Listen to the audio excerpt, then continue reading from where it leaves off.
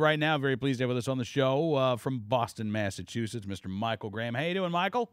I'm doing fine, although after listening to you insult Breaking Dawn, I may have to just hang up right now. I mean, Yeah? come on. Team Edward, mister. Absolutely. Really? No. Which one was that? I don't know. Was that the werewolf? Was that the vampire? Is there a mummy involved? I'm not sure. I'm really not. I got to say, I didn't know anything at all about this book series until a couple of years ago.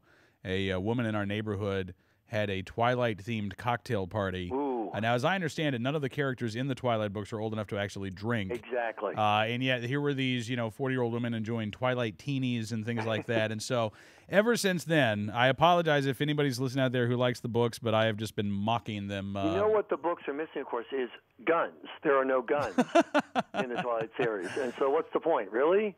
I know. Well, as I understand it, the vampires are sparkly. Exactly. So if you don't have guns, maybe Uptwinkles will Actually, make an appearance. Being a Southerner as I am, when a woman is sparkly, that's a euphemism for sweating. So I think that's just what it is. It's just broken into a sweat. Just sweaty vampires. Yeah, my Aunt Lib would get sparkly, All right, well, listen, we could talk Twilight the entire segment, but I want to talk about your piece in the Boston Herald because this was fascinating to me. I've not heard of the story of Anthony McKay. You say he's a law-abiding, hardworking American who's trying to protect his family from a drug-dealing crook, and it looks like he's actually going to be seeing the long arm of the law a lot more than a longtime illegal immigrant who illegally got a driver's license and was busted allegedly driving drunk through the town of Framingham. Well, it helps when the illegal immigrant is the uncle of President Obama. So that's another. We'll get to that in a second. Let's start with Anthony McKay. He's a 29-year-old man, father, 3 kids. His girlfriend, whatever, they're not married, but they're a long-time relationship in a house. And at the end of his 29th birthday party, he hears a noise outside, looks out, and there's a well-known neighborhood drug dealer breaking into the back of his truck where he keeps his work tools. And so Anthony has his girlfriend call 911. He confronts the drug dealer. Drug dealer shoves him. He punches the drug dealer and holds him down until the police can get there. The police get there. The drug dealer has a police baton, a knife with a blade that's about 3.5 inches long, drug paraphernalia, and a rap sheet. Anthony McKay has nothing except for just the desire to protect the stuff he uses to pay his bills and his property. And so the police take the crook in, charge him with his minor weapons violations, but they charge Anthony McKay with assault and battery for defending his property and his home from this thug. Well, that was bad enough, and I wrote about it at the time several weeks ago. Well, he showed up in court 2 days ago to be arraigned with an attorney who had read my piece and was working pro bono, and the attorney thought for sure they were just going to throw this misdemeanor out. Instead, they arrive at court and discover that it's been bumped to a felony, and now Anthony McKay is facing up to 5 years in prison, longer than the drug-dealing, knife-wielding, baton-carrying thug who was trying to steal his stuff. That appears to be insane, Michael. I think it's completely insane, but Massachusetts, not only do you not have the right to use any force to defend your property, but Massachusetts doesn't even ascribe to the fundamental castle doctrine principle. You're expected to flee your own home if you have the ability to flee. And so what the police spokesperson said at the time the story first broke is, quote, "We don't urge anyone to fight back ever. We urge you to call us," close quote, which is just an outrageous statement. But our Attorney General, Martha Coakley, who famously lost to Scott Brown a year and a half ago, she says that it is the policy of Massachusetts to discourage self-help.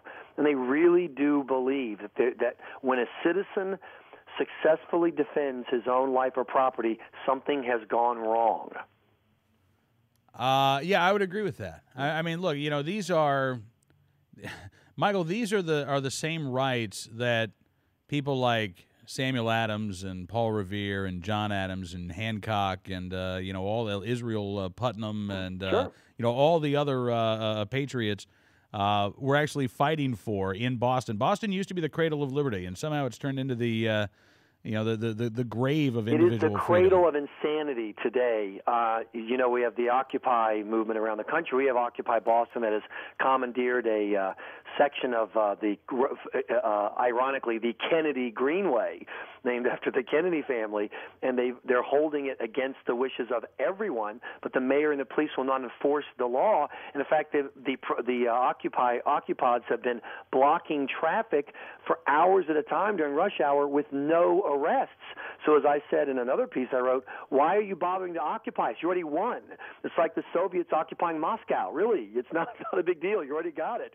And that's this overriding far left insane attitude where the rights of the individual are the last consideration is the dominant approach here in Massachusetts. And so now this poor guy has to go to court, even though he's got a pro bono lawyer, there are always costs associated with it, and his life is on hold while he finds out if he's going to go to prison for 5 years. Meanwhile, the same day he was in court finding out that he's facing felony charges, Obama's uncle, Obama Onyango, who's been here in the country illegally for 20 years and repeatedly ignored a deportation order and pulled all kinds of scams to get a driver's license and a Social Security number, he was in court demanding that his DUI case be thrown out because he's entitled to the Fourth Amendment protections of the U.S. Constitution.